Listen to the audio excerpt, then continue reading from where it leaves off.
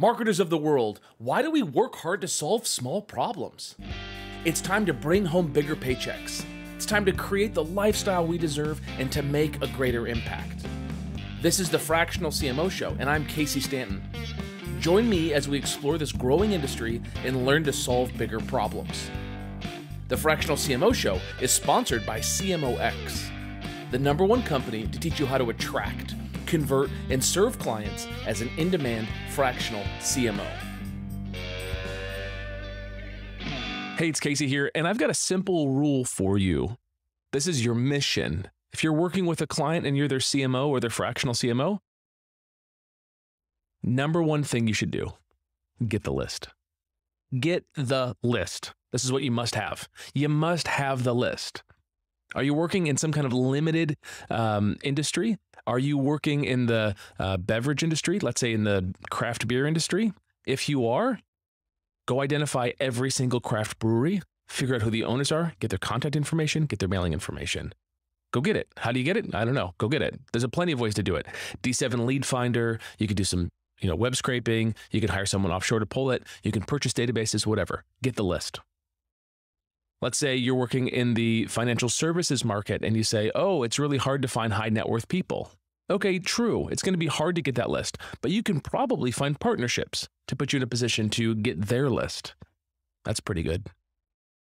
If you're in the direct-to-consumer space, how do you go get the list of all the consumers? Tough, right? Because there's like potentially millions of people.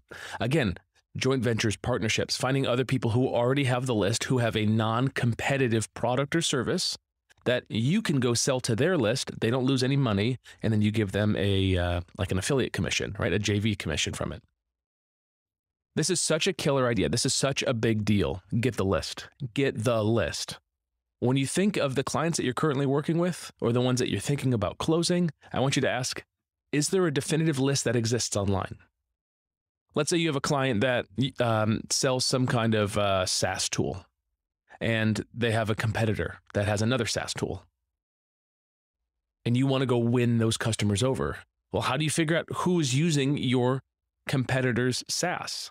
Go to the website builtwith.com.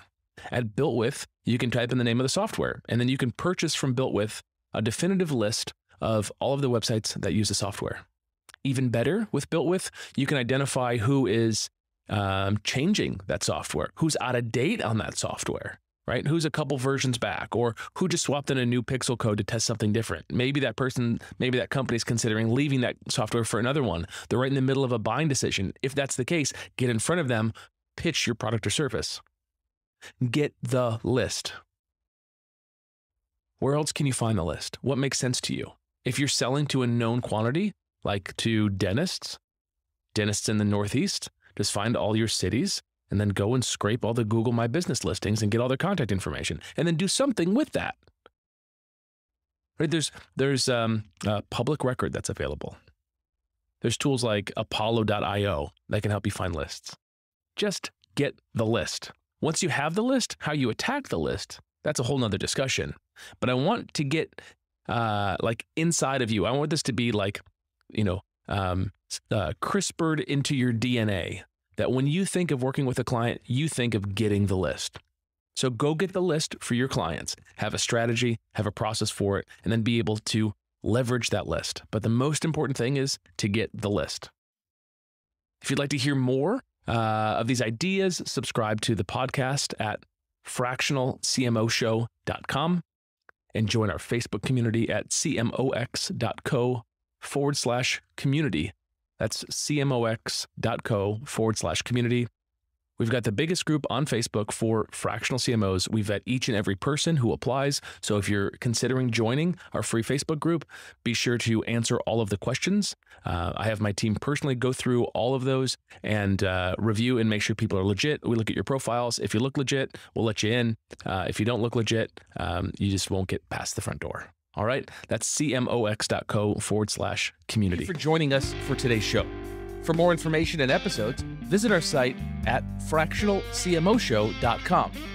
Go ahead and punch that like and subscribe button on your favorite podcast app.